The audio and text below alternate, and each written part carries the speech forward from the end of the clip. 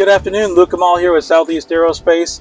Here we are in the Lear 55C. We're just completing a big avionics upgrade in. We relayed out this center panel so the engine instruments are in the center now. They used to be clumped in different configuration. We installed dual Garmin GTN 750 XIs. We installed the Garmin GI 275 as an electronic standby instrument, replacing 3 mechanical instruments.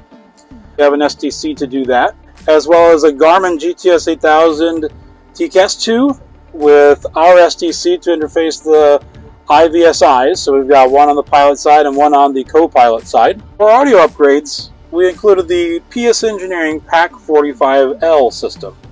So there is an audio panel on the pilot side and on the co-pilot side, and there's a special hub where all the audio interface is interfaced to, and that is above the GTN 750 number 1, 750XI number 1. And that includes all the outputs for the cockpit voice recorder, which we also upgraded. We'll get to that in a second.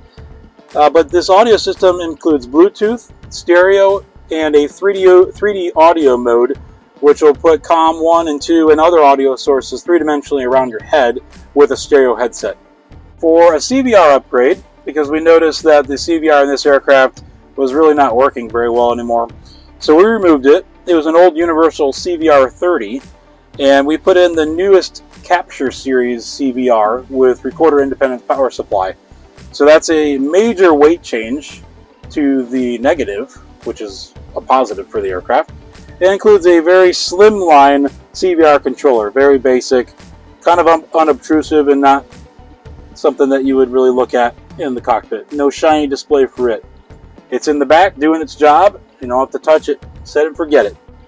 We have the Garmin weather radar, the GWX 75, which we'll do a little test here.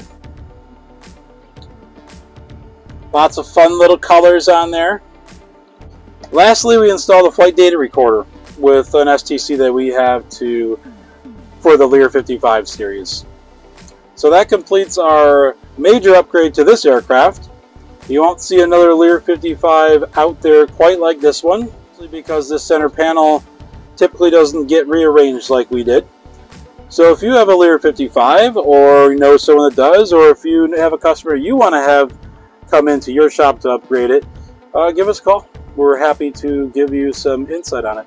Stay tuned to take a deeper look into some of the upgrades that we did to this Lear 55C.